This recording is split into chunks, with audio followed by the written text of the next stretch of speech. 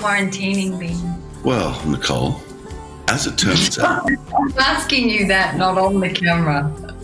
Now, you did a wonderful chat with your very good buddy Nicole Kidman on Variety's Actors on Actors the other day, and listening to that, I honestly felt like I was eavesdropping on what should have been just a conversation that you two were having, a little catch-up. In it, you dropped this little nugget. You suggested that you two should do a play, and then you suggested, which I just think is brilliant, Who's Afraid of Virginia Woolf? Who's afraid of Virginia Woolf? Virginia Woolf, Virginia Woolf. Do you understand how many Broadway producers are now salivating at the prospect that that might one day occur? That would be superb. Is that something you'd really like to do? Well, I think, Nikki's going to be shooting up here in Byron Bay shortly, which is only like a little way up the road from my place, a couple of hours, but it's nothing in the bush.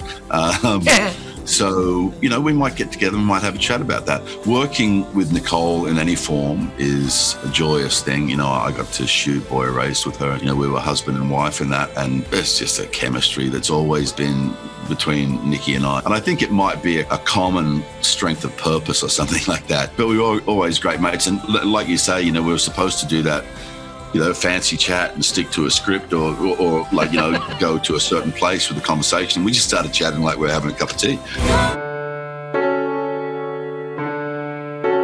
You've been putting some beautiful pictures on your Twitter account of Australian nature, Australian bush, sometimes the flora and fauna.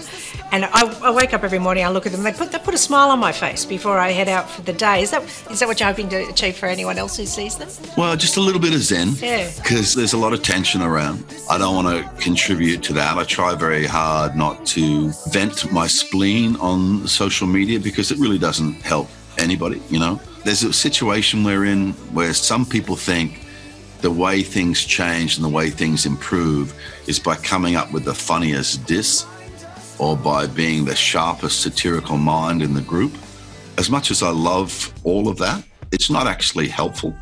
What's helpful is trying to make people see and understand and expand a common truth. You're going to kill me with this interview, aren't you?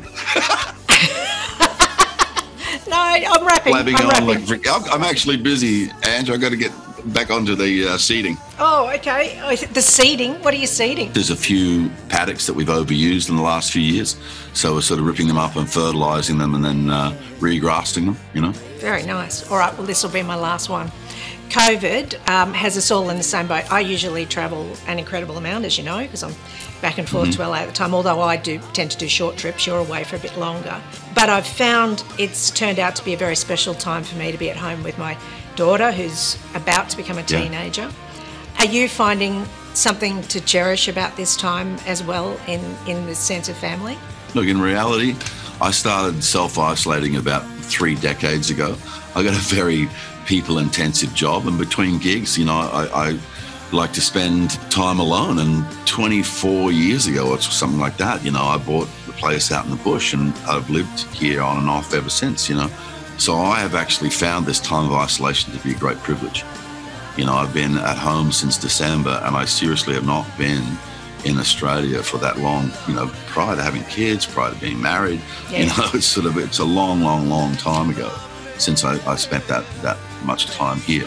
So for me, it's been very productive. I've been ticking off a list of things, and obviously because I can be found, other things become more complicated, I'm finding I am just as busy in supposed isolation as I would be if I wasn't. But I get to do it here, and I get to wake up before the sun, and I get to get into that rhythm of the Australian bush. And to me, it's the reason I bought here such a long, long time ago.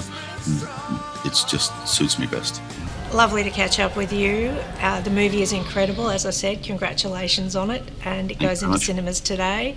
And hopefully see you soon. Bye-bye.